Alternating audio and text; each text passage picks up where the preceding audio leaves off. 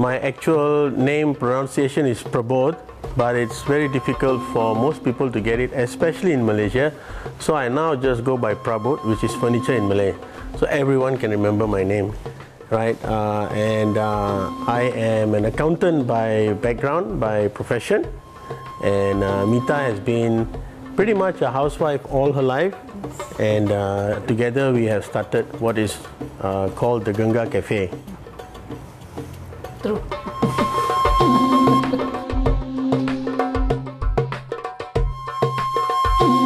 I am born in Malaysia. I am first generation Malaysian, as in my father migrated to Malaysia in 1952. Meeta is imported. She came in when we got married. So she got here in 1991. I was born and brought up in Mumbai. I was in Bombay all throughout my life until I got married and I came here in Malaysia. My parents are in Bombay. Thank God. It was an arranged wedding. So they organize candidates and then I go and see them and then I select, just like you go to the market and take the apple that you like, you know. No, I'm not, I'm just kidding. So I met her and she was number 3. No, number 3 on the list of, so she was the 3rd person I met to be my future wife. And then it was not easy. First time when we have meeting, it's just like he will see me, how I walk, how I talk, and then I didn't see you how you walk. And then the next day they will call, the mother will call and say, yeah, my son likes the girl, are you interested? And then I have to say yes or no. Then my father will come and tell me, Meeta, he's he's just a fat, but never mind, you know. But you know, it's when time goes by. I was slimmer than her though. Within 15 days, I don't know him, he don't know me. 15 days we got engaged and we got married. And honeymoon.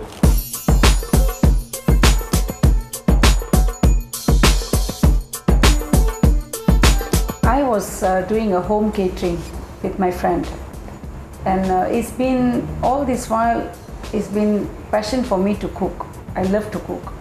And then one day he took me to this place called Ganga Café. It's right in Bangsa. I never been to that area. So he said, let's go and have toast in the morning. Then suddenly he told me, next day itself you are the boss of this cafe. And I said, what? I said, I can do home catering in the house because no overheads, no people around. I have to do so many things if I run restaurant.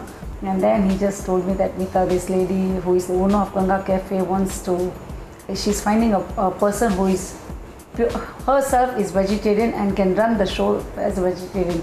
We love cooking. If you see the way my house is set up, you know, it's all built for people to cook and entertain at the same time. I don't have a wet and dry kitchen. I have a kitchen. And the kitchen is part of the home. You know, I don't like the idea that the women sit in one corner and cook while the men are in the other room waiting for food. Yeah, he won't say that I love my wife, so that I can see my wife in front of me. That's right. I love my wife, and you know, it pains me to know that I cannot see her.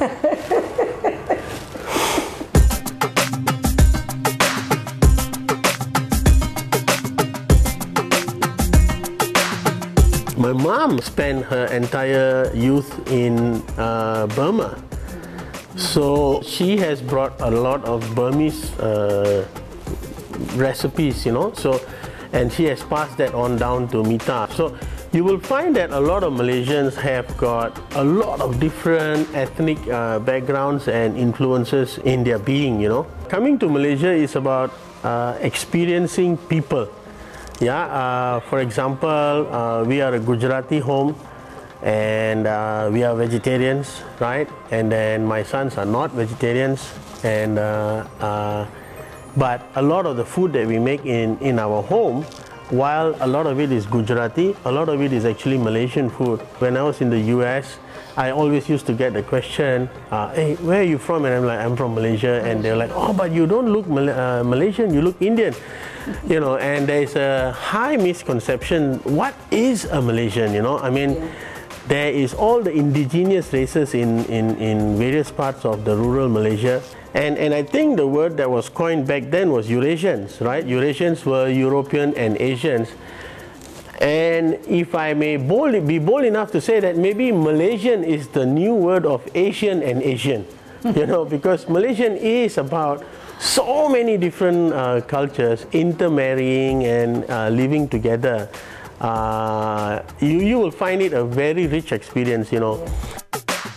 Malaysia is already very well assimilated. When you meet the man on the street, right, there is no racial issue whatsoever. I sit with my Malay friends, my Chinese friends, my friends who drink alcohol, my friends who don't drink alcohol, who have religious inhibitions, who don't have. There's no issue. I mean, so what is Malaysia?